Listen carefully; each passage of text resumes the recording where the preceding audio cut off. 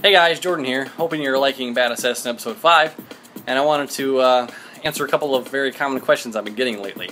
To answer the question of why I'm not wearing a shirt, my answer would be you should be more worried about the fact that I'm not wearing pants.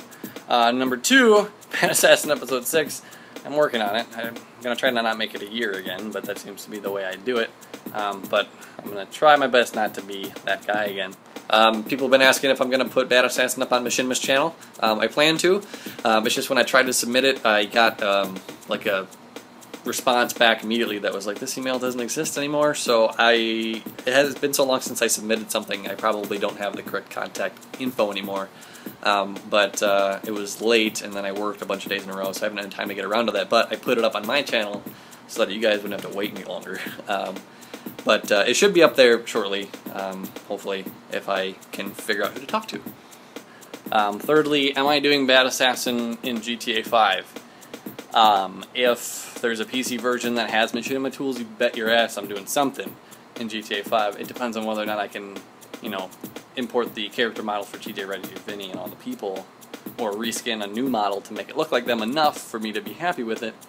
So I hope that happens. If not, I'm going to do some filmmaking inside GTA 5, no question. It may not be Bad Assassin if the game assets don't line up with what I need, but I will try my damnedest to make them work for it.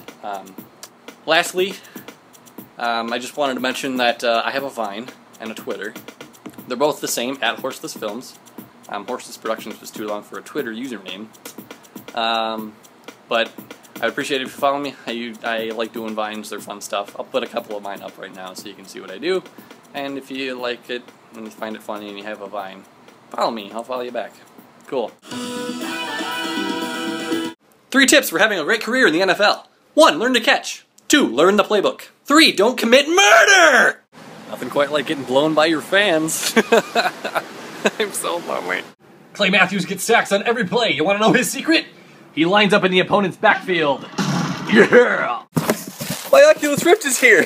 This is the happiest day of my... Monday Night Football! This is the best day of my... Oh, come on!